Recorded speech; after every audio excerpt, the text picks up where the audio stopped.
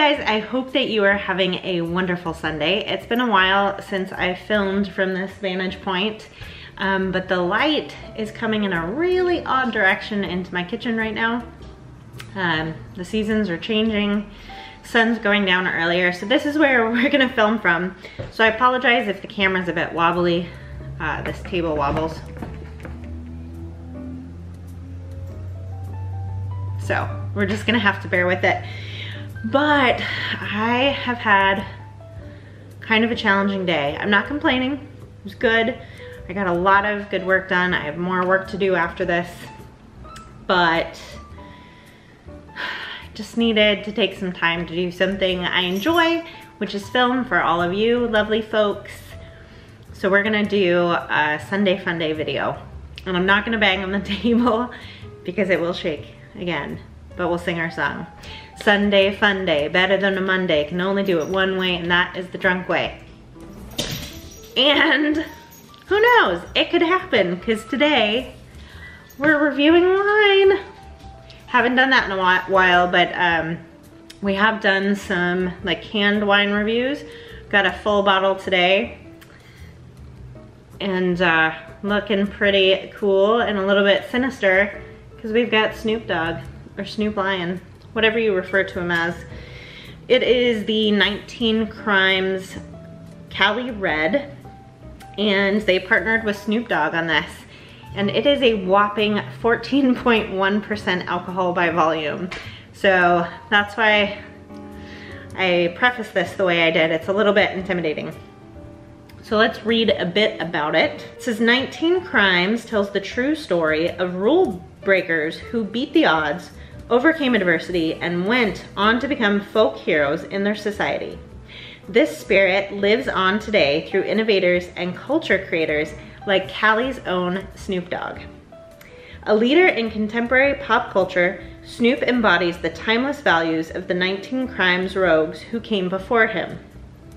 To learn more about this and similar stories, please visit us at 19crimes.com.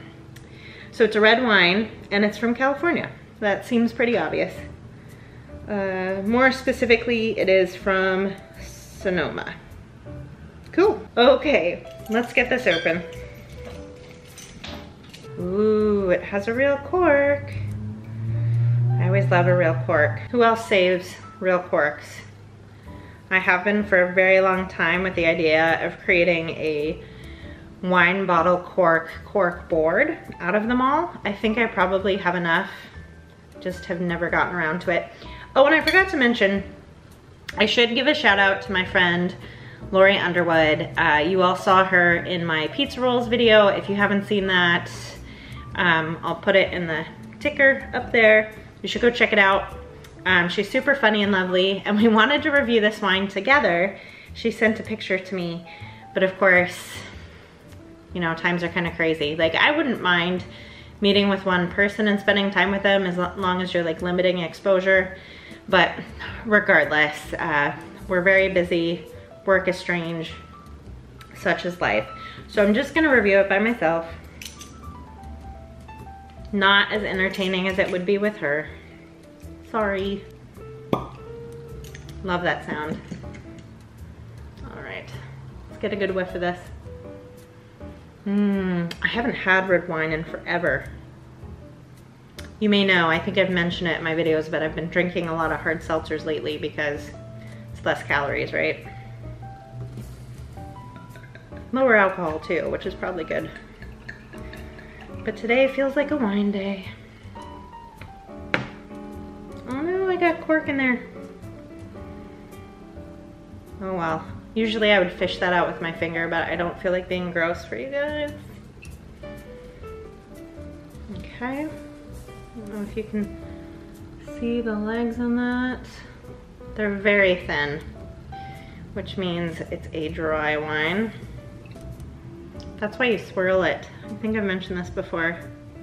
So you can see the legs. And it releases the aroma, it oxidizes it. I actually have one of those like pop-in oxidizers. I don't know why I don't use it. It smells dry. It smells cherry.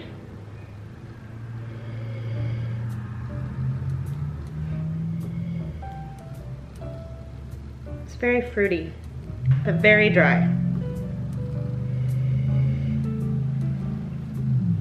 I want to start just like listing off random things that it doesn't really smell like, just to be ridiculous. Like, it smells like pennies.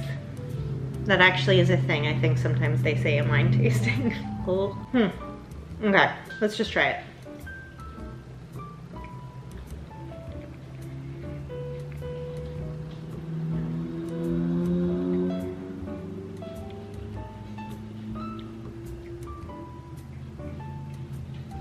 Okay. So it immediately like pulls the moisture out of your mouth, which isn't unpleasant. I'm not complaining. It's extremely tart, but decently sweet, surprisingly.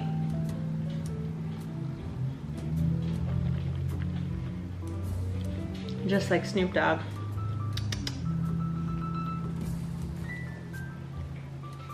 Yeah, I'm getting a lot of cherry undertones. I really hope you can't hear the screaming in the background. Blake is watching that TV show. I think it's called Evil. Really likes it. Hey Ben, stop doing what you're doing. It's making noises under the table. Come here. The people want to see you, my friend. Say hello. How was your day, Ben? Yeah? Was it a good day? Yeah? Tell me about it. Ooh, we discovered something fun recently. So apparently dogs can have fruit in moderation. Has to be moderation because of the sugar. But Ben likes strawberries. Yeah. Oh, and raspberries. Ooh, schnurf.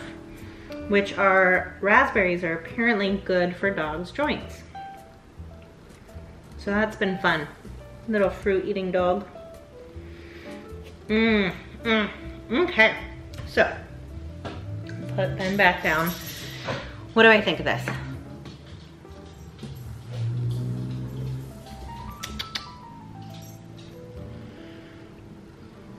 I give it a solid 5 out of 5. I think I've shared with you all, I'm terrible at rating things on the heat index. Pretty good at rating whether I like something or not. And I would definitely drink this again. It wasn't too spendy. I'm actually drawing a total blank, but I think it's like a $10 bottle of wine, which might be less expensive or more expensive depending on where you live. But I think it was about $10 here. Pretty decent. Yeah, especially for the price. And I like this matte finish they have on the bottle. You don't need to bark, buddy. Oh, neighbor boy's riding his bike. Okay guys, well I hope that you have a wonderful rest of your day. I hope that you crack open a bottle of wine, a can of soda, seltzer water, whatever it is you enjoy.